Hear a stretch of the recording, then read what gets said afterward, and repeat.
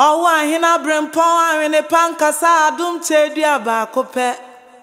Metra stephenadomkyeiduah hokanino.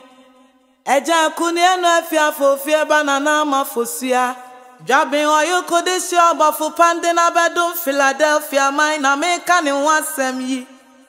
Yamu ayuko ye na ne. 40 years ago, on Saturday, May 8, 1982, a queen was born. Owoahene Abrempong Ahwenepa Nkasa Adom Kyei-Duah, the first, the silent bead. From her humble beginnings to being the pillar behind the success story of her king, stephenadomkyeiduah Kyei-Duah, the voice of God and the Philadelphia movement.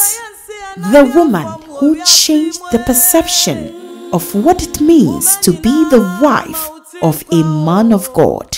A true definition of a virtuous woman as stated in Proverbs 31 from verse 10 to 31. A gracious woman whose life is a source of inspiration to many.